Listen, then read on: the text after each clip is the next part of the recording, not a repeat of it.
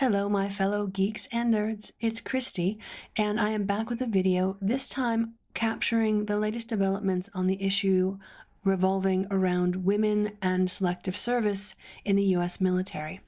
There's a lot of news going on right now and a lot of important topics. There was the Orlando mass murder terrorist act, hate crime that happened. The US presidential election Trump is always making headlines almost every day. And this story I felt was very important to pull out of the news cycle and bring some attention to, because I think in any other year or in any other time period, this probably would have gotten a lot more debate and attention than it has. What I'm going to be doing in this video is just walking through the most recent developments related to women being included in selective service, also known as the draft, in the US, and where that is going. First, some facts about selective service, and I pulled this right from a New York Times article. All of the news articles that I am using in this video, I will always, of course, provide links for in the description box below. Now, the United States has not actually used the draft since 1973 during the Vietnam War, but it still exists as a process, and if we were to go into an emergency like national crisis situation, Congress would have the ability to basically use selective service to reinstitute the draft. So that has been going on. Basically has not been used since 1973, but it still exists, and men still have to sign up for it within so many days of turning 18. In 1981, the Supreme Court ruled that women did not have to register for the draft because they did not face the same requirements as men do in terms of participation on the front lines. But under the Obama administration, all combat jobs have been opened up to women, and therefore military officials have told Congress women should also be signing up for the draft.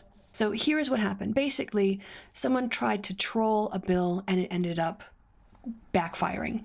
The House Armed Services Committee adopted a proposal that would require women register for selective service in the event of a military draft, even though its GOP sponsor voted against it and was only using it to make a point about women serving on the front lines. Representative Duncan Hunter voted against his own amendment, but it passed by a vote of 32 to 30. And he never intended to include women in a draft and therefore voted down his own amendment. Hunter actually opposes the Pentagon's decision to open up all combat jobs to women, and he argued that his colleagues have failed in their duty to account for the implications of that shift. Said Hunter, "I've talked to coffeehouse liberals in San Francisco and conservative families who pray 3 times a day, and neither of those groups want their daughters to be drafted." When he actually put it up for a vote, the proposal attracted the support of nearly all the Democrats on the panel.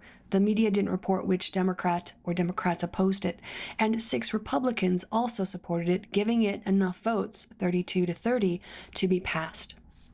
One would think with this event going on that Republicans would then take the opportunity to continue this change, or that if feminists really were interested in double standards and making sure that men are the disposable sex in terms of military conflict, that feminists would organize a massive opposition to this bill. But that's not what happened. The fact is that House Republicans basically killed the idea. They killed the proposal. The Rules Committee voted to cut off consideration of the issue on the floor and strike the entire section of that bill, the one that would allow women to be included in the draft, from the overall proposal.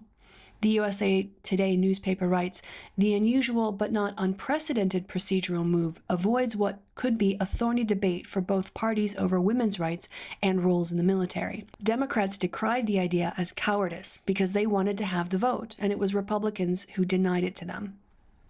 On Tuesday, the U.S. Senate approved a bill that would require women to register for the draft. And while it was fiercely opposed by some conservative lawmakers and interest groups, it had broad support among Republican leaders and women in both parties. While most Republican senators agree with the move, it has come under attack from some members of Congress. And would that be the feminist members of Congress? No, it comes from the religiously conservative members of Congress. It comes from the religiously conservative, patriarchal members of Congress. The idea that we should forcibly conscript young girls in combat, to my mind, makes no sense at all, said Ted Cruz. He also said, I could not in good conscience vote to draft our daughters into the military, sending them off to war and forcing them into combat. Notice that Cruz doesn't give a crap about the boys that are having to be conscripted into war. He's basically carving out a special pleading for daughters based on his sexism. Conservative groups, which threatened to target senators who voted for the policy, reacted with anger on Tuesday. Quote, allowing our daughters to be forced into combat if there is a draft is a clear example of Washington placing more value on liberal social engineering than military objectives and preparedness. This was the Heritage Action for America group in this case. Let's compare feminist reactions. It was President Obama who decided late last year to allow women to serve in all combat roles. And in March, he also appointed the first female combat commander to U.S. Northern Command. How did the most well-known feminist running for office right now require? Did she demand special protection for women and double standards? Clinton is now on record saying that she supports a voluntary military service, which I would also agree with. I don't think anyone should be drafted, but if there is going to be a draft, then it should be equal. And Clinton says she supports a measure requiring women to register for the draft, while maintaining that her position is to support a voluntary force. What about the National Organization for Women?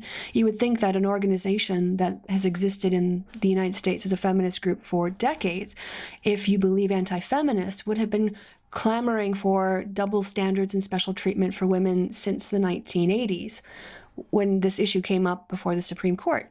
Well, it's just the opposite. The National Organization for Women have argued that women should be included in the Selective Service. We have here a quote from the president of the organization at the time, Eleanor Smeal, who said, "The male-only system, quote, disservices society as it creates a pool of eligibles much more limited in number and ability than if it included women." So the idea here that, feminists are the problem and feminists are demanding double standards really doesn't bear close examination of the evidence. In contrast, who do we hear using patriarchal double standards? It's religious groups, it's people on the right, it's conservatives. Further, it's women and feminists who have done the work to do the change of the policies here and are advancing the change, while MRAs are just complaining and raging against women and against feminist men and women, and they've done nothing on this issue. Gary Bauer, president of American Values, said, "I do not support putting women into direct combat, and I think including young women in draft registration is a terrible idea." Elaine Donnelly, president of the Center for Military Readiness, said, "Requiring women to register for selective service is unequal and unfair to women and certainly harmful to the military." Major Michael Berry, who is currently Director of Military Affairs at Liberty Institute, said, "Drafting women is a dangerous idea that disregards the natural differences between men and women. It also raises a lot of questions. Will women be allowed to be conscientious objectors because of their sincere religious belief that women should not be conscripted to fight wars? Will they conscript women who are pregnant or have young children? This is just another step toward removing constitutional protections that have existed since the time of our nation's founders in the name of political correctness." And David Thoreau, founder and president of the Independent Institute, said, "We are quite firmly against women being required to register for selective service. This is just more inane, progressive, i.e. authoritarian, involuntary servitude, all in the name of feminism." I think it was worth documenting this current debate and also an evidence-based account of what has happened. Basically, you had a Republican trying to be a jerk and trying to make a point to say, oh, when push comes to shove, these people don't really want equality. Well, actually, yeah, people are ready for equality. And we're also seeing that now feminist ideas about women's participation are being mainstreamed. We're seeing Republicans who are willing to vote for the idea of women being in the military when it is the right-wing, far right-wing, patriarchal religious men and those kinds of institutions that are bound up with patriarchy and the idea that women and men have special roles and therefore have to be treated unequally, that are the ones who are objecting to this. So just as a little counterbalance of evidence from MRI talking points, this is the reality, not the stuff they make up. I thought it was important to get these facts out and on the record, and also to, start the discussion about equality and recognition that women and feminists have been pushing for this kind of equality, not just this narrative that's put up by MRA types about disposable men. You have to look at this issue and look at who your allies are and who your enemies are. Thanks for watching all the way to the end of the video. I appreciate your time and attention. I've been Kristi. You've been awesome. I'll talk to you soon.